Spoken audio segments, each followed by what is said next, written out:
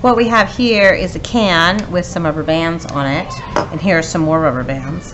And what you're going to do is take a rubber band and you're going to put it on the can. So I want to stretch my hand out, so this is working with your finger strength, and get the rubber band on the can.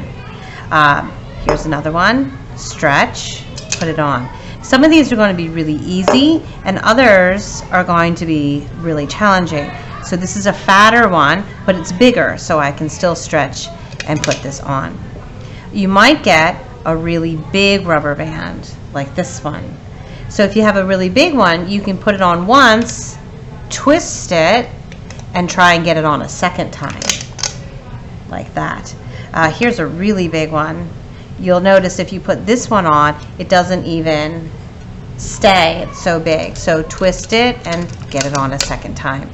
Once you've got maybe a dozen, which is 12 or 15 rubber bands on here, you can work on undoing them.